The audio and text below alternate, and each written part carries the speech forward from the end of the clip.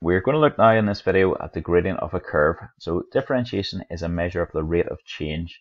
When we differentiate a function dy by dx, it actually tells us how the function is changing. And you should recall that the rate of change of a curve is given by the gradient of the tangent at that point on the curve. So dy by dx tells us a gradient of a function for any value of x. Okay, add into your notes here, please, that dy by dx is the gradient function. Okay, if you go back to the first video I did on differentiation, video 1, you'll see I differentiated three equations. I differentiated y is equal to 7. I differentiated it and I got dy by dx equals 0. I differentiated y equals 7x. And I got dy by dx equals 7, and I differentiated x squared. And I go through that wee bit of the video where I differentiated x squared, and your dy by dx was equal to 2x.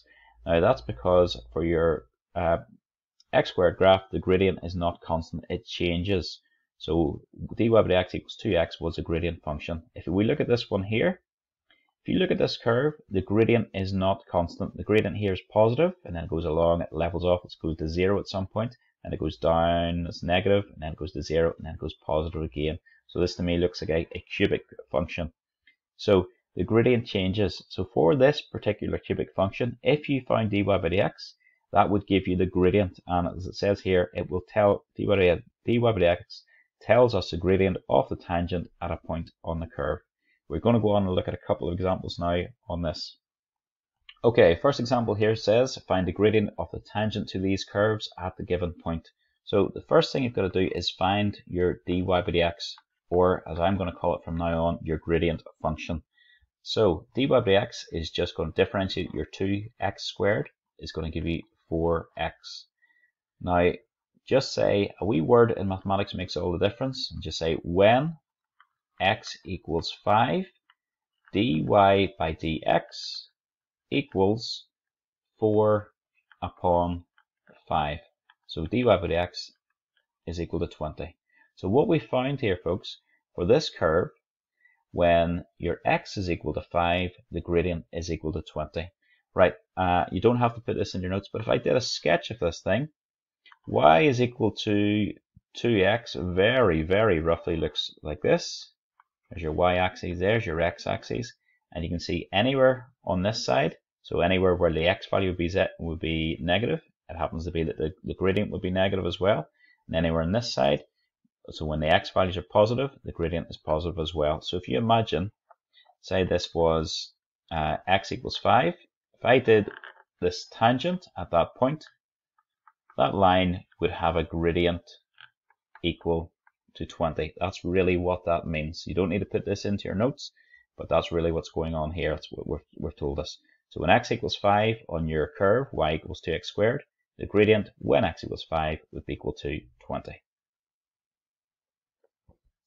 Okay, same idea in this example. First thing we're going to do is differentiate.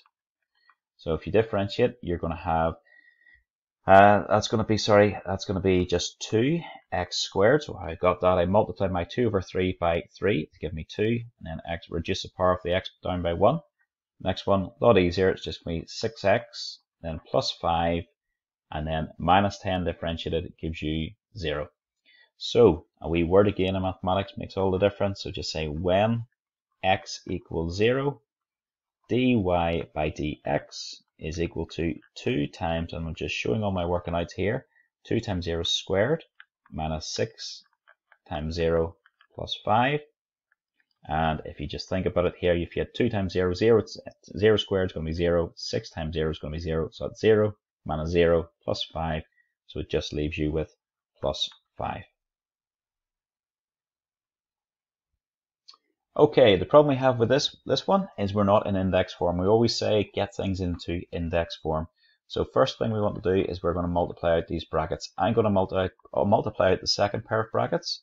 So I'm doing my x times my x, which gives me x squared. I'm doing my x times my minus 2, which gives me minus 2x. Doing my 1 times my x, which gives me x. And 1 times my minus 2, which gives me minus 2. So y equals x upon, tidy up inside the bracket, make life easier, x upon x squared minus x minus 2. My last step, just to get into index form, is multiply it out completely. So multiply through by the x to give you x cubed minus x squared minus 2x. And then what we want to do is differentiate that. So if you differentiate that, what you're going to get is 3x squared minus 2x minus 2. Okay, it doesn't explicitly tell me what my x value is here, so we need to just have a wee bit of common sense.